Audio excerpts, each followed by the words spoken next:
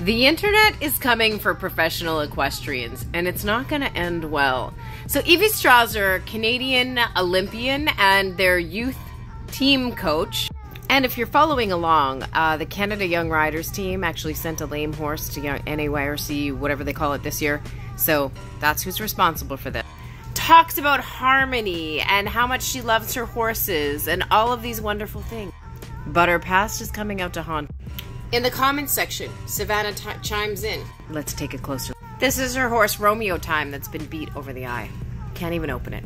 She also posted a second photo with the stripes that they're talking about from the whip in the Helgstrand documentary. And this is from Evi Strasser's horses as well. People are fed up and they're starting to name and shame.